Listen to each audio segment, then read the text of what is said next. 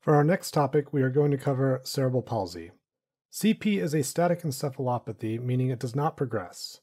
CP is really a group of disorders where CNS insult early in development results in chronic problems with movement, posture, and tone. This can occur before birth, during birth, or shortly after birth. CP refers only to motor deficits, but there is often comorbid seizures, intellectual and learning disabilities.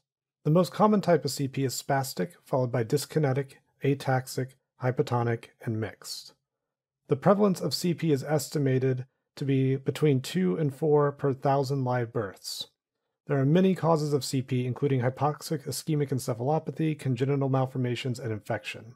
Many providers once believed that asphyxia during labor and delivery was a major cause of CP, but now it is considered the cause of a very small percentage of cases, less than 10%. Studies have also shown that magnesium sulfate given to women in preterm labor reduces the incidence and severity of cerebral palsy, but does not affect mortality. HIE, or hypoxic ischemic encephalopathy, often involves the periventricular white matter, where the descending motor fibers for the lower extremities are closer to the ventricles. This is also known as periventricular leukomalacia and explains why some kids can have spasticity in the lower extremities worse than in the upper extremities. Spastic CP presents with upper motor neuron signs, including weakness, increased tone, contractures, and hyperreflexia. Disconnect CP is from damage to the basal ganglia, and ataxia CP is from damage to the cerebellum, and they present with different symptoms, with dyskinetic CP having chorioathetosis and ataxic CP having ataxia. Seizures occur in 25 to 40% of children with CP.